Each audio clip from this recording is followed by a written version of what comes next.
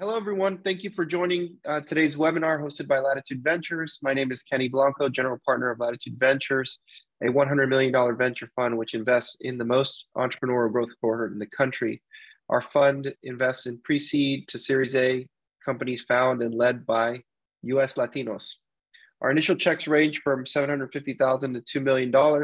And although we invest across industries, we lean towards companies that leverage technology to scale and that fit well within our respective team expertise, which includes technology, financial services, consumer products, and real estate, to name a few. I'm joined today by my esteemed colleague, Oscar Muñoz, General Partner of Latitude Ventures and our first LP, actually. Oscar is also the former CEO and Chairman of United Airlines. He brings a wealth of industry knowledge and expertise to our firm, which includes board of directors experience and insight.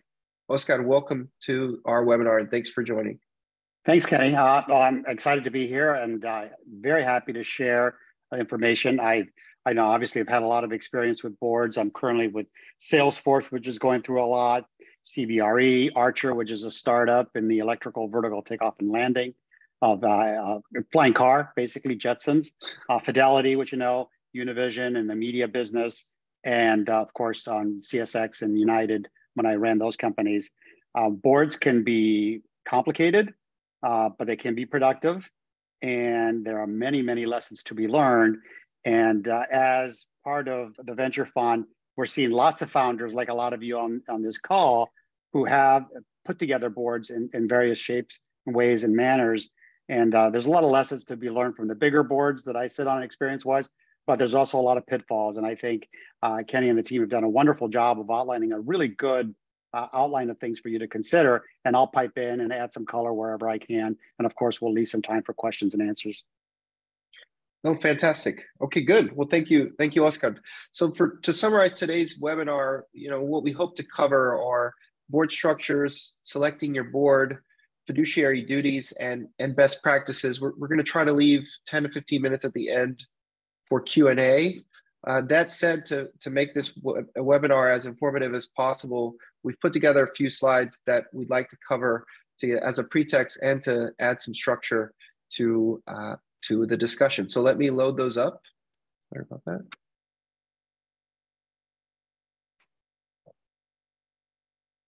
All right. Good. So as a general point, the activity of boards really begins to matter when you raise outside capital, or put differently, when you have shareholders outside of the founding team. Because the board has powers, and because they have powers, they also have potential liabilities. So we'll start with the power and roles of boards and its members and move to liabilities next. Almost all the startups that we evaluate at Latitude Ventures are formed in Delaware. It doesn't take much to register your company, and many times, especially at the early stages, founders simply register with the minimal frameworks needed for them to go out and raise capital. Typically, in the first major price round, a company will update their charter or their articles of incorporation, their bylaws, and investor rights, which provides a governance structure that is now legally and contractually binding. These agreements give the board meaningful powers. The roles are pretty delineated between a board and a management team. The management team makes all day-to-day business decisions, as they should. The board, on the other hand, sets major policies. They make strategic decisions. They provide oversight, and to founders, they select and oversee management. In general, as it pertains to voting, each director counts as a single vote to establish the majority needed. And with that majority, boards can remove an officer. They can remove a founder, a CEO, a CTO. They can set the value of the company. They can approve or block secondary shares, share sales. They set your equity award plans or your option plans. They also can approve dividends or distributions. And in general, on a statutory basis, boards approve capital raises and primary share sales or investment rounds prior to shareholder ratification.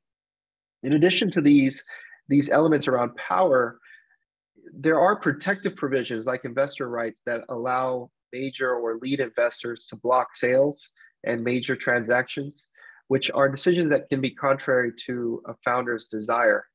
Major investors can also have anti-dilution protection and liquidation preferences, meaning they get their money first, that can significantly affect common shareholders, especially in capital rounds where there are lower valuations. We call those down rounds.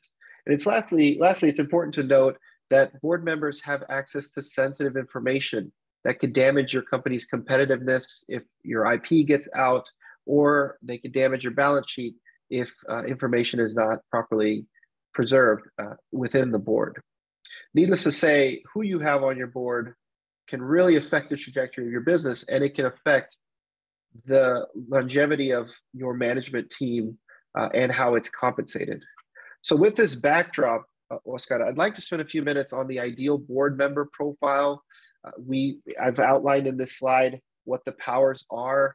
You can see how a difference of opinion or view can lead to some changes that a founder may not want. So I'd be curious to hear any of your tips and views on how you select a board member, what you should ask of your board member, and more importantly, how you hold them accountable. Yeah, thanks. This is, I think, probably the most important thing you can take away from this webinar. And I thought Kenny's chart, the headline said it all. But your board members have power and they can remove you and others. And so I think often, like in big public company boards, a CEO no longer chooses his or her board members. There's a governance committee, there's structure, they're big giant companies, there's lots of rules.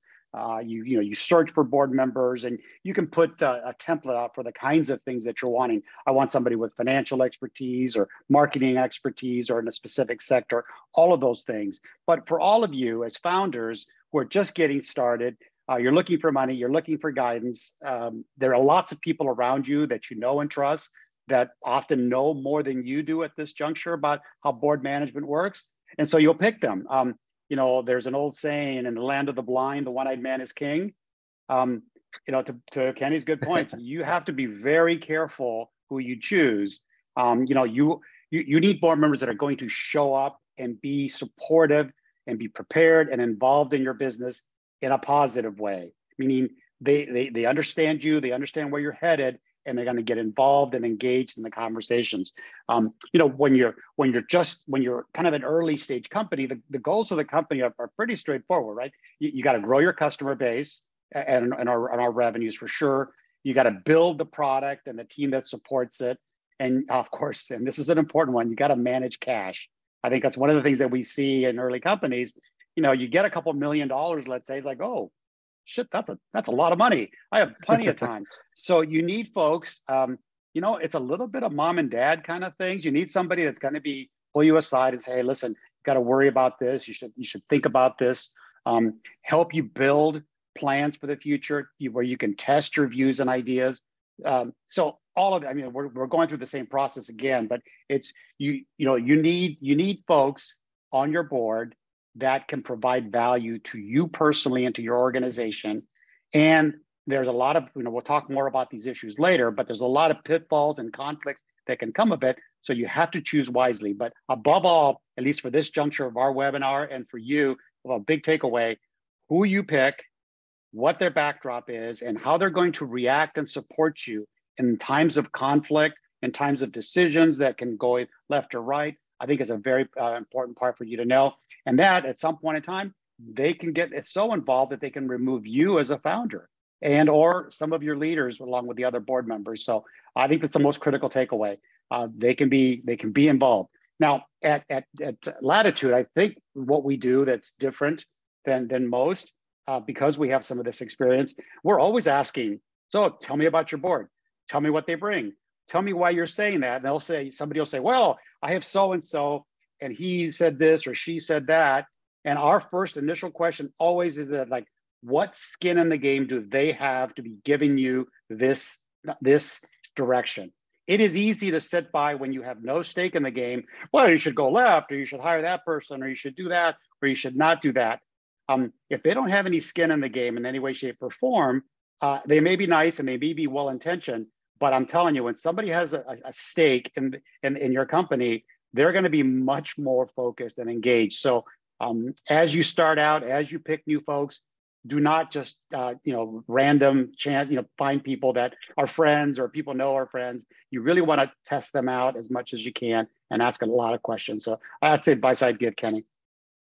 Good. Well, as a follow-up on that, Oscar, one of our differentiators at Latitude Ventures is the bench that we have on the partnership and the experience. We have very senior partners, including yourself, that typically don't, that former founders don't typically engage with.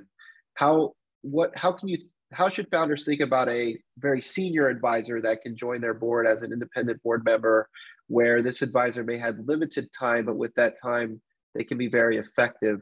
Any points of advice on how these founders can manage those types of board members, and frankly, when they should be using them? I think the wonderful thing I've learned about founders and startup companies is that, including us that invest in it, we can always use an advisor that's expert in some of the areas of your business. And so to your question, Kenny, if there's a person who who has expertise, who is more senior and really has a meaningful interest and engagement, that's the thing. And how you gauge the meaningful interest and want to be involved is a critical thing, because a lot of people say, oh, sure, yeah, no, I'll help you. Or yeah, I'll spend some time. But when it comes to real big decisions, they may not be around. They may be spread too thin. And so again, think through when you offer anyone any kind of meaningful engagement in your business. If it's just a casual, queremos platicar about something, yeah, you know what? That's something you can always ask people for their views. But understand that unless people have a vested interest in you personally and your business that's truly meaningful, those are the people that are going to give you the best advice. And here's how to gauge it. When someone always says everything's fine, oh, sure, Oscar, that's great. Yeah, sure, yeah, that's great. Or when the person stops you and says, wait, what did you just say? Are you saying you're going to do this and that? And they say, I don't know if that's a really good idea. That's the kind of thing. You want somebody that's balanced in direction. It's not just, everybody gets, participation medals kind of thing. If they're really smart and really care about you, they're going to tell you you're wrong sometimes, or maybe it's not the best direction. So I would look for that. Good. Yeah, no, I think one of the things interesting about our fund and a couple of the companies in our portfolio, Agua Bonita is one of them, Omnitron's another, is we have former CEOs that are representing us with those companies. And it seems like many times just the timing is right for that, for those CEOs to be very effective and involved. So it goes to your point on asking the question up front, do they have the time now to help? And if they do, luckily, and they're lucky enough to have one of these advisors, it can be very effective. So we'll move on to the second dimension of the boards, which is their fiduciary duty and the inherent risks of board memberships. This is an important detail, which we've also summarized in slides, but I think this is where we'll have more questions in the Q&A, because there is not one size that fits all. So we're loading the screen here. All right. So officers and directors, as I mentioned, they have powers, but they're also liable. And conflicts of interest can be landmines for companies. With the existence of outside investors, meaning once you've raised funds from someone, both founders and their boards can be legally and personally liable for breaches of fiduciary duty. And, or put differently, you can be sued for losses and negligence, for example. And in general, there are two basic fiduciary duties. There's duty of care and there's duty of loyalty. Duty of care just requires that directors act on an informed and careful basis, that they're showing good business judgment to ultimately maximize shareholder value for all shareholders, as I've said in the past. This duty is hard to breach unless, of course, you're being just really grossly negligent on how you run the business. Then another way of saying it is, if no one's paying attention, that can really be a breach of duty, but breach of care rather. But you tend to not have issues here. The other thing to consider is that you can document and you can mitigate the proof of duty of care. You want to be able to show that your board's informed, they're engaged, they're attentive. So minutes really start mattering here. Good documentation is not just good business practice, but it's imperative to showing that folks were paying attention. Addition to this, you have most Delaware charters mitigate personal liability for breaches of duty with the exception of negligence. And they mitigate this through things like indemnifications. And beyond this, companies and the investors that sit on board will purchase director and officer insurance for added protection on the board. So duty of care is pretty straightforward, very hard to get yourself in trouble. But now let's move over to duty of loyalty. Duty of loyalty, on the other hand, requires that directors act in the best interest of the company and all shareholders in good faith. Let me stress all shareholders. This includes common, which has founders and has employees. Conflicts of interest can really affect the perception of loyalty and fairness and lead to some major lawsuits, especially when things go awry. Unlike the duty of care, breaches of loyalty cannot be protected. So you are, or indemnified, you are really exposed if you're representing an investor on a board or a company if there is a breach of loyalty because of conflicts that were not properly managed. And this liability can be personal as well. So it's not uncommon also for shareholders to sue a board when a conflict is obviously and associated with a loss. And this may also require quotes to do a full review of how conflicts were documented and how they were managed. Now, conflicts of interest, again, are not uncommon, and there are some natural ones that you tend to see a lot in early stage companies. For example, directors that represent a fund and they're compensated by that fund, either through their carry or some type of deal by deal performance compensation. These directors are dual fiduciaries. They represent shareholders and they also represent the limited partners of the fund. This is a natural divergence of interest between preferred shareholders, which are the investors, and the common shareholders, which are employees and founders. You also have situations where, as you mentioned earlier in your intro, Oscar, where people lean on their personal relationships to find board members. Sometimes they bring family members to the board, or they have family or members or related parties that are part of third-party transactions. So if a company is being approached for an acquisition and you have friends and family on both sides, these can be potentially problematic. In general, courts will look at all types of economic and personal relationships that lead to special benefits or adverse outcomes for shareholders. So as a founder, you want to be really clear on where the interests lie and where the connections are prior to making large decisions, especially those where a particular shareholder is being adversely affected. They say a lot that, with great power comes great responsibility. Founders and investors really need to be careful here because the lack of management of interest can be a nightmare in certain scenarios. So, Oscar, with this, now that we've outlined this, these diverging interests are pretty common. You have investors on boards all the time, and it's very hard for one size to fit all here. But how does the management of conflict play into founder selection? How does the management of conflict fit into how boards operate, in a formal and disciplined way?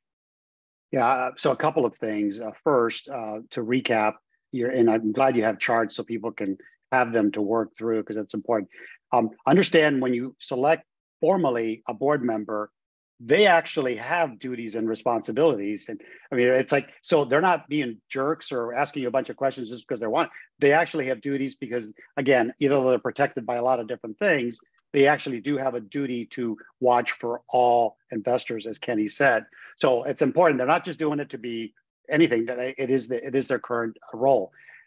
In big companies, it's a very different structure and situation, again, because you're selecting people that have particular backgrounds and have some experience in different areas. And then, the whole board selects them, not just you as the CEO. In fact, increasingly, the CEO doesn't really have, I can't say, you know what, I want Kenny on my board.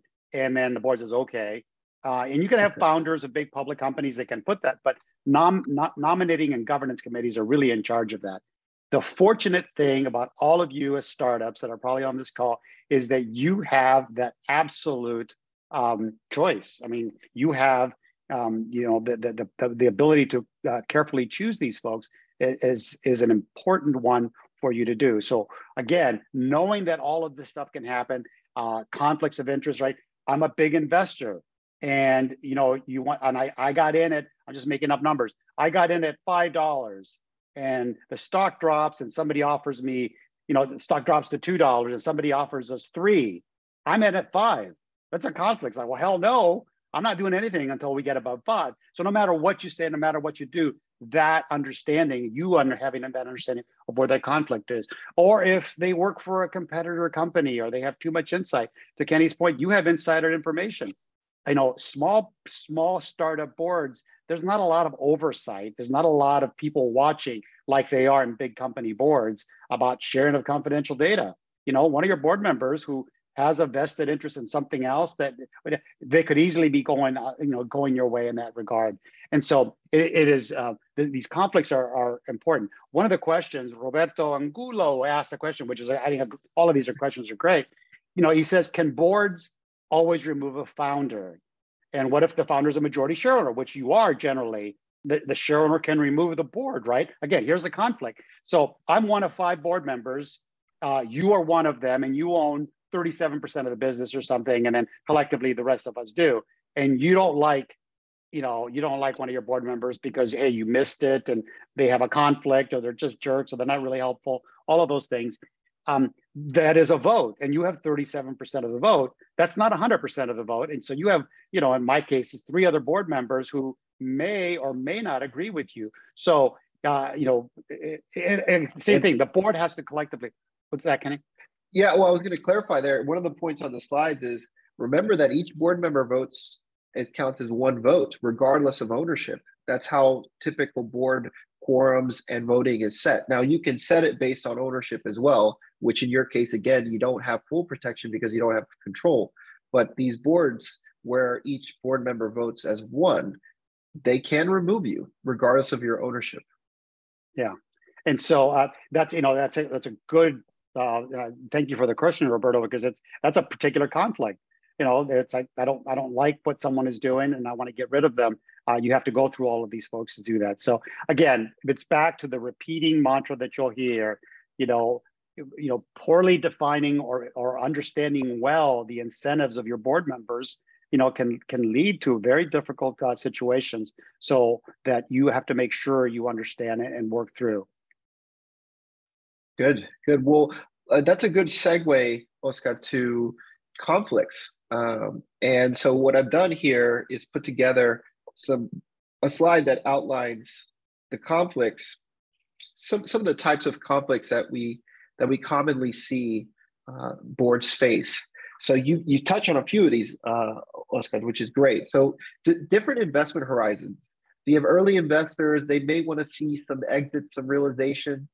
Or now, while more recent investors want the company to keep going. Common shareholders, they just want maximum value across either scenario. But you can see this is where early investors may have fatigue, or where they just had different investment horizons to begin with. Different valuations. Founders maybe they have some fatigue, and they may find offers more attractive in down markets, while recent investors want the company to keep going and innovating.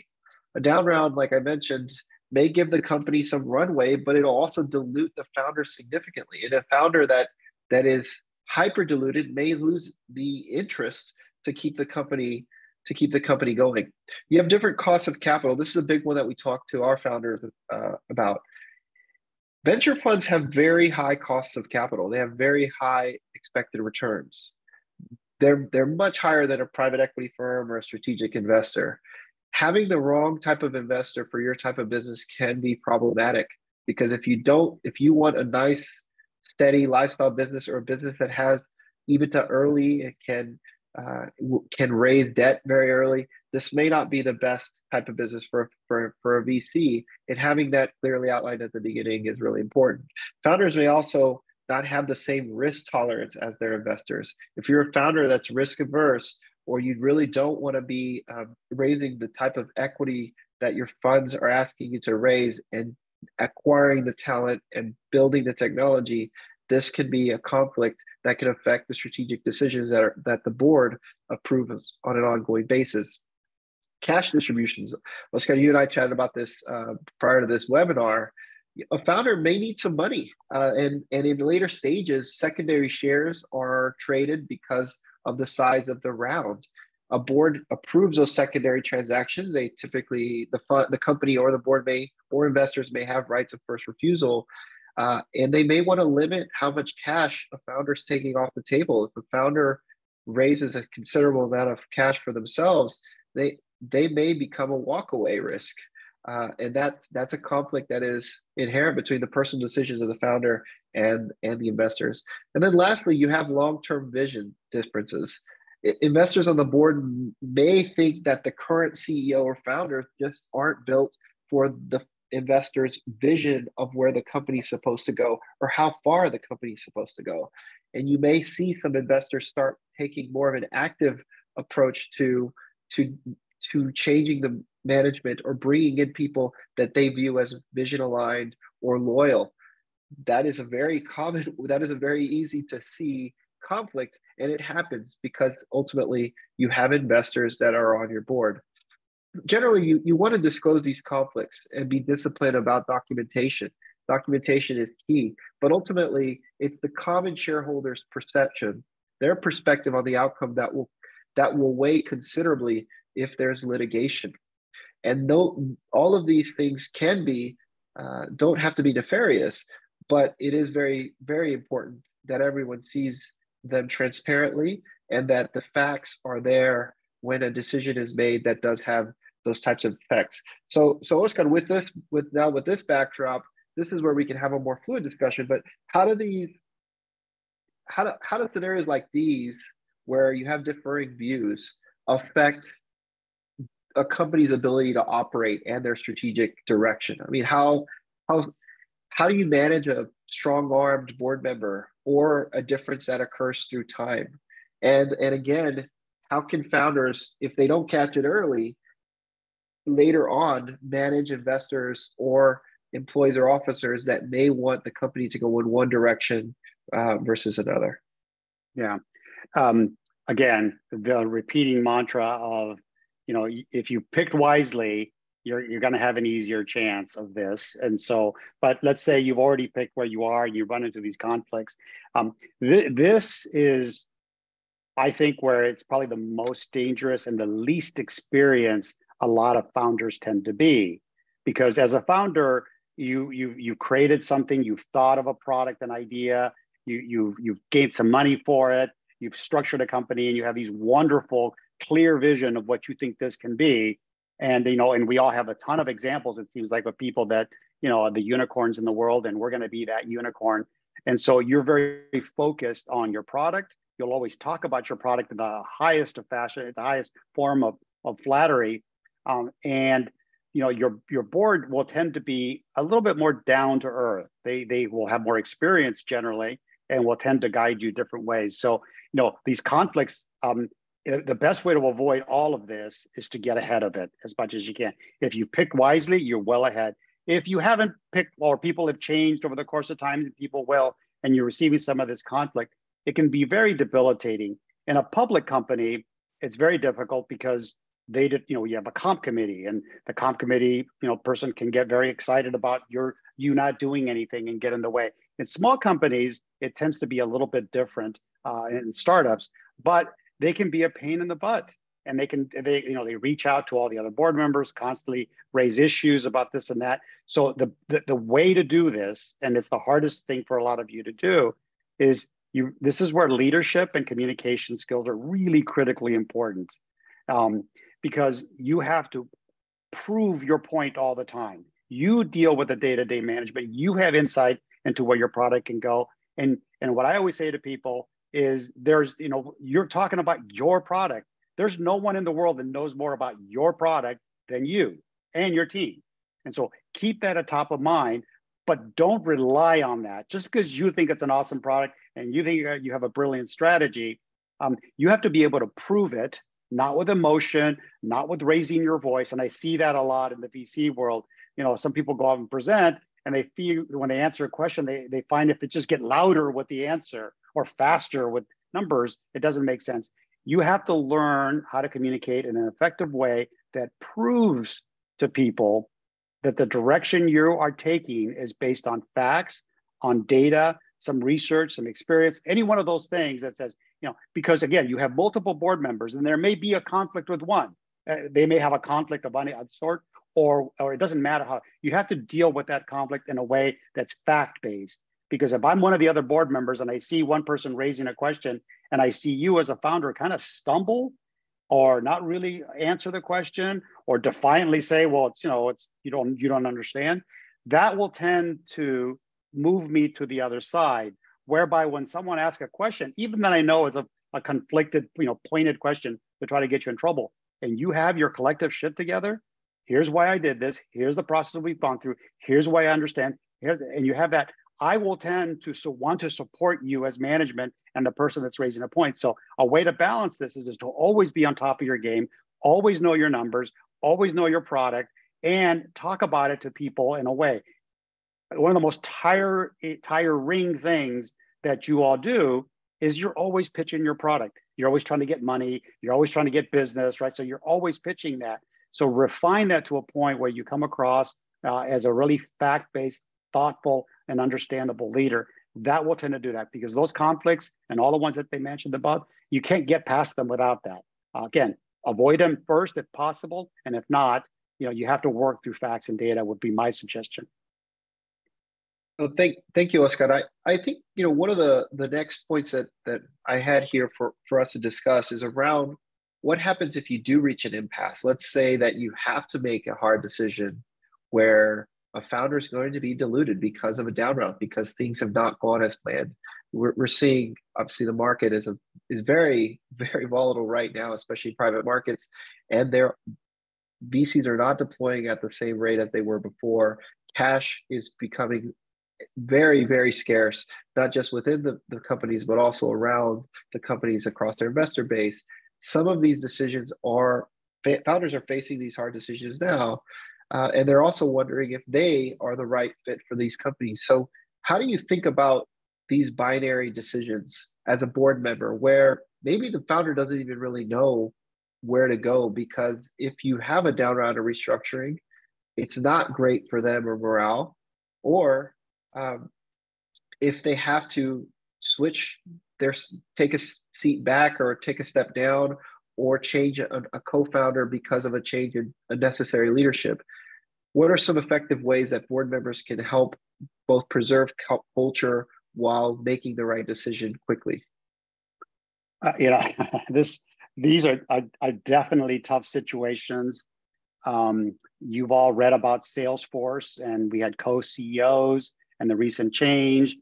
Proxy fights are looming potentially with activist hedge funds. There's a reason why activist hedge funds acquire so much of the stock, so they have a voice and they can demand, negotiate, or force a situation where they get on the board. And now, again, this whole thing we've been talking about, carefully choosing who you have so they can be advisory and supportive and consultative.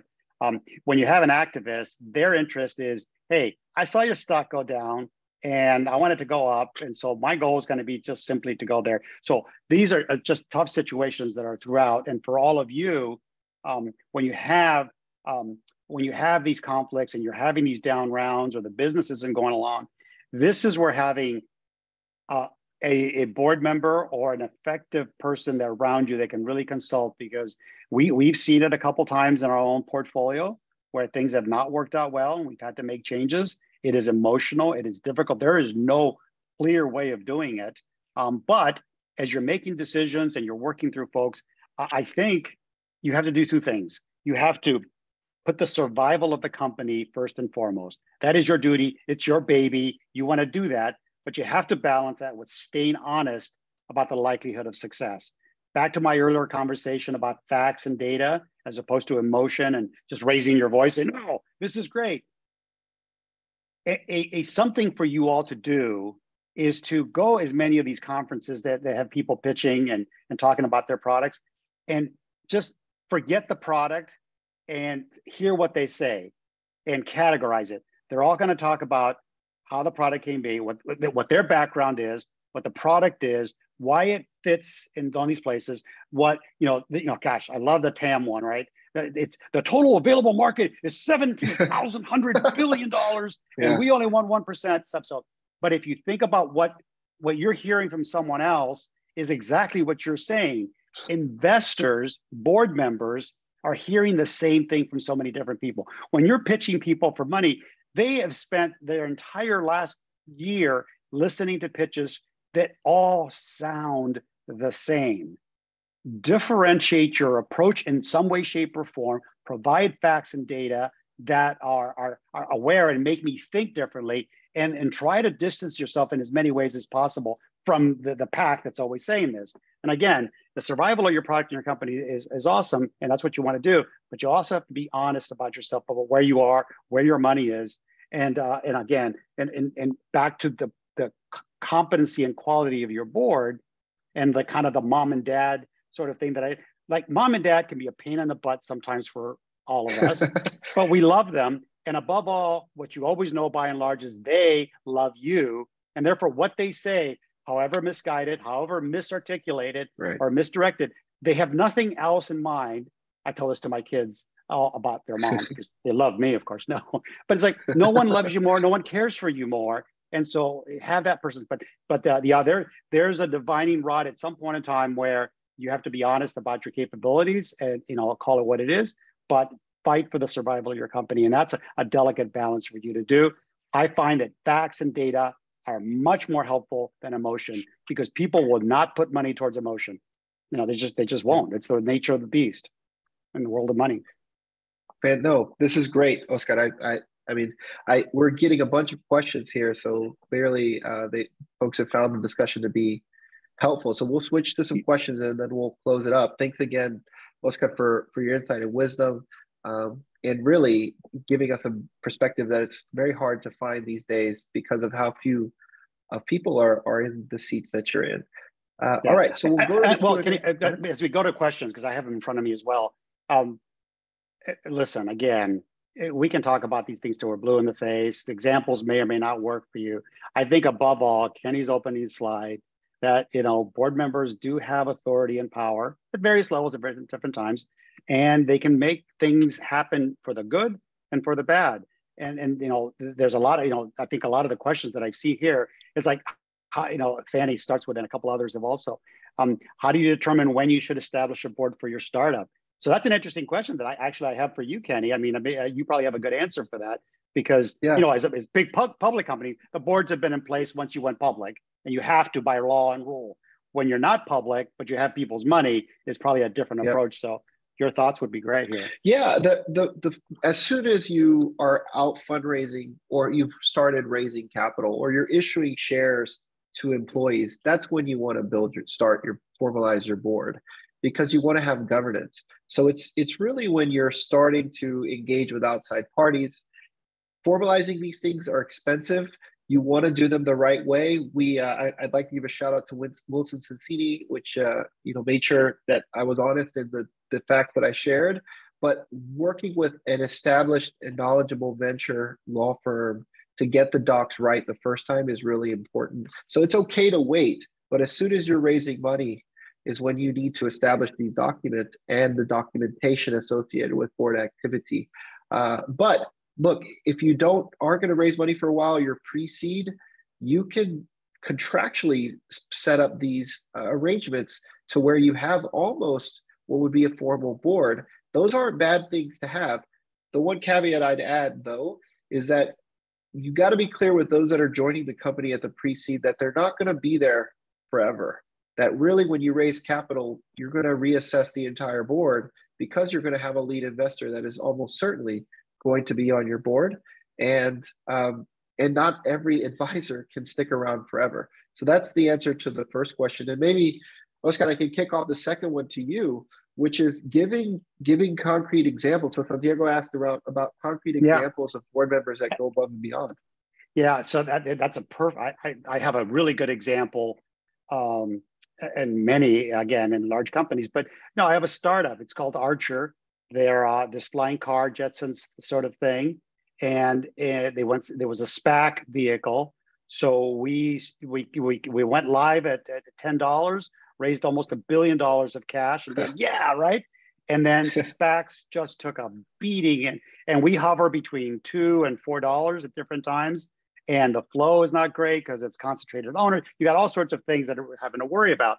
And so in trying to put a board together to support this, what is critical for that product? Well, we need federal airline authority, FAA authority to get this thing in the air. And they're all about safety. They're all about, hey, you want to have a flying car? How is it not going to crash into people and injure folks? And so we have people from NASA. We have that have the technology behind all of this is something there. They've done this both the tech and the hardware space. We have a car manufacturing person of a senior level that made automobiles all over the world, so understands the concept of automation, of automated driving or autonomous driving. I'm sorry. And so when we look for people, we're a SPAC, and we have lots of share owners out there. So we find a person who took a lot of SPACs public and is now not doing that, but he has lots of insight into those things. And that's how we went and found all of those folks, because we had very specific needs and examples. And so when you ask about where do people go above and beyond, I mean, it's like, that we hired somebody from the FAA that retired from there. Well, he knows everybody inside the FAA. So when we go, he comes with us, or he goes with the team. And it's like the company is sitting there talking to strangers, but he's talking to friends or acquaintances and knows what they're going to ask and knows who they are. And that gives a sense of credibility. I have brought on former senators, former leaders in Congress, because you have, in the airline space that I would do, we constantly have issues out there that we need to know the lay of the land. So the concept of somebody adding value is so many lines along that way, because they can, people with a specific expertise or former or current engagement level, I think is a really important thing to have. So again, find them and you can use them. And so, the question is, how do you find such members? Yes, and also how do you find that those candidates with that talent that are Latina or Latino? You're one of the few, Oscar, and that is changing. But I'm sure you're called all the time. So how? Yeah. So how Rosa Maria Hernandez asked that question. It's not easy. So because we're all startups, and we need. This is a particular area where I think our community can really help itself, because we can find people. Okay, they're not all going to be past CEOs, because unfortunately we don't have a whole bunch of them. There's probably a handful of Latino people that have been CEOs and companies. But you can find people that have been head of technology, right? We all know in our community people that have been out there do that. That's where you find that thing. And you're doing two things. You're getting some expertise in a world that you want and need, but you're also building the resume of a fellow Latino or Latina, right, that when they are asked, do you have board experience? It's like, yes, I do. I work for these, to startups and everything. And so, it is saying that there isn't anybody out there is becoming increasingly kind of a bullshit answer for big boards, right? This is where Saul Trujillo and I spend a lot of time trying to get big boards to understand that there are people out there. And what I always suggest to big company boards is that you don't need to, like, I joined the board of Continental Airlines at a very early age. And I joined a board that was filled with really senior, experienced people. And so they didn't need anything. They needed a financial expert, and I was a CFO. And I happened to be in transportation, so I fit some of their categories. But I had lots of time and lots of people inside the board already to be able to advise me and counsel me. Now, in today's, even in today's world, somebody that was as young as I was in a different industry, I wouldn't get picked as a board just because I didn't have the experience. They were able to take the chance. And by the way, I just happened to be Latino. So there's a lot of different ways of that. So. Yeah, I think it's an interesting one, because I feel like there are a lot of Latinos out there doing really well in industry, but they just haven't really put their hand up. And I know that there are Latino organizations trying to reach out or find those folks or give them an opportunity to reach out. But even with people like yourself that are on boards, not that I'm asking everyone to contact you, but what are ways that folks can put their hand up? Should they reach out to companies directly? Should they start with startups? Should they reach out to their network to see how to get exposure? What are some tricks and tips? So Kenny, this is for someone wanting to be a board member Yes. of a large public Someone company or a startup? of a company. Well, at first at a startup, you would think that they would start a startup, but maybe they're good enough to be on a corporate board. Yeah. I'll tell you what you don't do. So it's a difficult question because everybody asks that, and there's no you don't reach out on your own to someone. It's kind of like you don't reach. It's like it can seem desperate, and big companies use these search firms, and so what you want to do is, first of all, accomplish enough in your personal career where it warrants attention and it screams experience and knowledge, right? It's like, okay, wow, this person has done all of this. I need that expertise and value. So don't just think because you're Latino or Latino or you start a company that people are going to recognize you. Build a resume that does that. And so elevate yourself to a point where people around you, if somebody is asked, it's like, hey, I'm looking for a board member. It's like, hey, have you talked to, Jose over here? Sorry, that's so racist to me to just use Jose. But we use like Jose is on my Castaneda is the next answer question. So that's what I use. Yeah. But again, elevate yourself to a point where you can do that. You can't really reach out to folks. What I always tell folks is, again, you've all heard this before about networking. Reach out to the people that you know that are more senior, have more knowledge, and say, hey, whoever you are, I am in this stage of my life. I would love to be considered. I know it's not an easy thing, but I'm just letting you know that I'm available and I've accomplished. And here's the 3 areas where I think I bring a lot of expertise. I'm a tech person, I'm a finance person, and I just, in your travels, if you ever get, so let people know you're available in that regard, and there's no pressure there. Like, hey, can you help me get on a board? Is a really pressing thing for someone to ask because it's just not that easy to do. But if I know you're available, you never know when a conversation is going to happen at a cocktail function or on a plane or something that you can do that. So that's the way I would do that. Good. No, thank you, Oscar. One of the questions that I see, the other ones are tenure. So in public boards, you see some folks that maybe overstay their welcome. And as I mentioned earlier, early board members may not stick around much because once the board is formalized, investors really tend to take seats. So how do you think about tenure? How do you think about when it's a good time to switch a board member? Obviously, you talked about aligning expertise with the stage of a company, but sometimes boards can get sleepy. So I am curious to hear how you think about tenure and staying too long or not being there long enough. So it's a big movement in corporate America with the SEC and others to have limitations and tenure guidelines for board members. I'll use Salesforce because it's a perfect example and it's very public. The majority of board members have been there for the entire length of Salesforce's evolution. So wonderful, right? They've known the company from zero to where they are now. And so they know the history, they know the people. But we've had a couple folks that are over 20 years on that board. Yeah. And so today's view of life is that's way too long. You're too cozy. You know the people too well. You're never going to make a tough decision against somebody because, they become your friends over the years and such. So that's the going rate. So companies are being asked to put tenure, like an age limit or a time limit.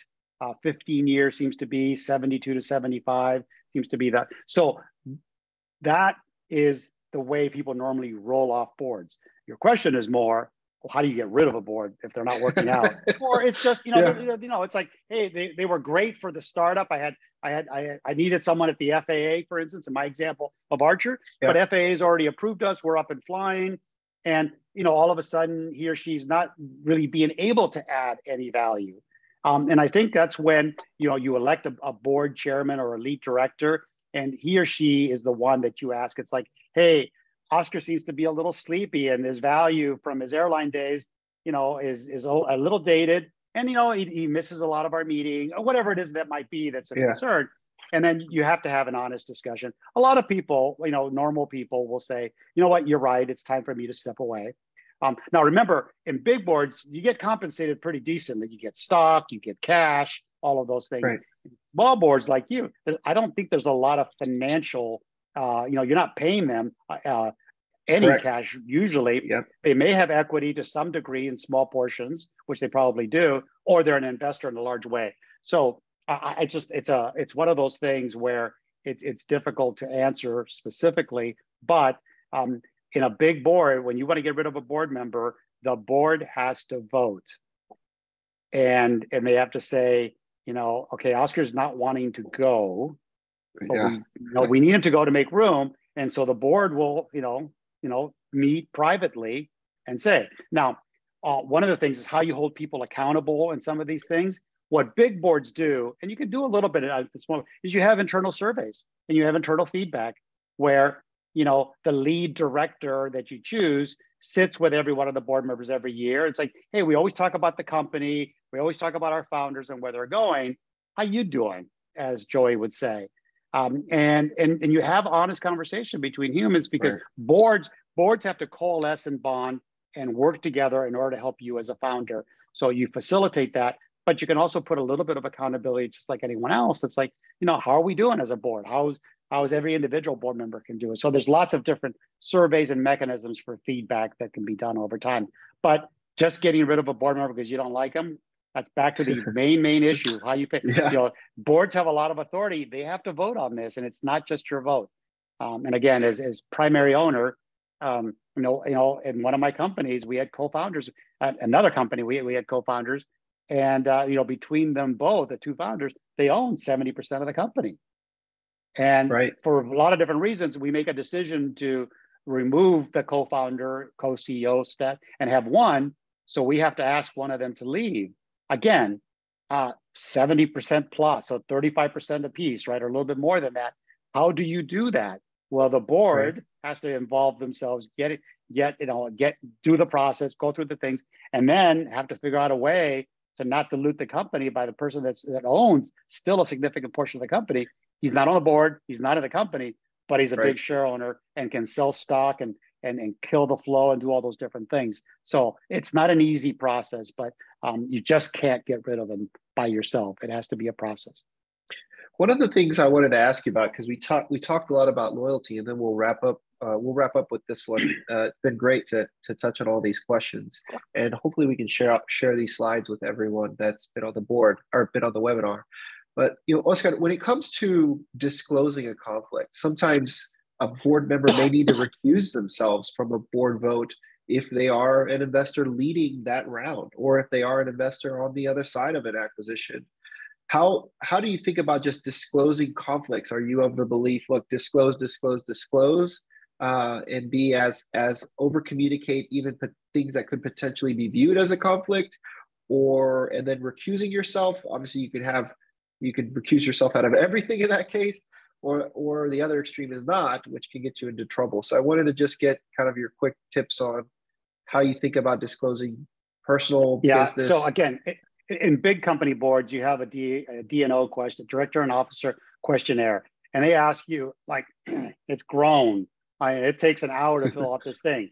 Do you or any of your family member have any interest in, and you got to go through all of this. So the company has asked the question, you've responded, and then that's filed. And if you lie there, you as an individual board member are more liable for that. And so that's the way big companies do it. How you do it in smaller companies, where a lot of the people that give you money are broad investors in a lot of different areas, and they may even be competitive at some point in times. And so you have to kind of rely on people's knowledge and conflict. But I think you should put a practice after you get a pretty developed board to kind of ask, form your own simple questionnaire about conflict. Do you have any interest in something that would interfere with your thing? And and asking the question. But there's a lot of things. There's a couple questions here real quickly that we have a few minutes. Yeah. Wouldn't a board, Will Salcido, wouldn't a board question your focus if you join a board of another company when you're busy? Yeah, most CEOs, like I had a limit of 2 when I ran United that I could be outside, and I didn't do 2.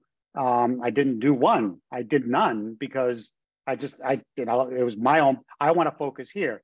I think board members, as they get a little more tenured, will join another board, but usually 1 is the max. And so, yes, boards very much question that, because it's like, how can you be doing? So now I was a public company CFO and had the board seat with Continental/United Airlines. So that was manageable. That went to the board for approval. I probably could have had another one if I wanted to, but then it begins to question. It's like, hey, where do you work, here or there? Because board enrollment is a lot. So then Alex Garcia asked, can you recommend any books or resources? Well, just matter of I just happen to have written a book. I'm kidding. There's Alex, there's a lot of books out there and resources. Books that are academically written tend to be more hypothetical. Whatever you read and develop, you should think about the person that's writing it, what experience they actually have in doing that. And then whatever you read is somebody's opinion and view, and not necessarily always the thing you should follow, right? I always tell people, it's like, don't go read a book on leadership over the weekend and come in on Monday and like, you're going to be that, fifth dimension leader or something. It just doesn't work that way. Books, insights, guidance, opinions are just ways to guide yourself. You have to read them, you have to accept them, and form your own opinion and your own course of direction, rather than what somebody wrote for something else. I'd be wary of, there's no one way of doing any of this stuff. No, this is good. And we'll share a book that it's called Startup Boards, A Field to Building and Leading an Effective Board. That's a good one if you're interested in boards. And of course, Oscar, when your book comes out, we're looking forward to reading it and sharing it with everyone. So thank you for that. Well, let's wrap up here. We only have a few minutes. I do want to just plug our firm, given our mission, but also this thought leadership and information we hope really helps founders. Please follow us on LinkedIn, Latitude Ventures on LinkedIn and Twitter. Also, if you're a founder, go to our website. We have a submission form where we can get to learn about your business and consider a potential investment. And as I said, think about elite or very good venture capital law firms like Wilson Sonsini to help you formalize your documents and ensure that you have the right governance. With that, thank you, everyone. And Oscar, I'll let you close us out. Thank you, everybody. Appreciate it and look forward to seeing you. And always, we are here. Again, remember, it's a Latino thing, and we want to help as much as we can. And between myself, all other partners of us, we are always here to help in whatever way. So ask away, and we'll try to help. Thanks, everyone.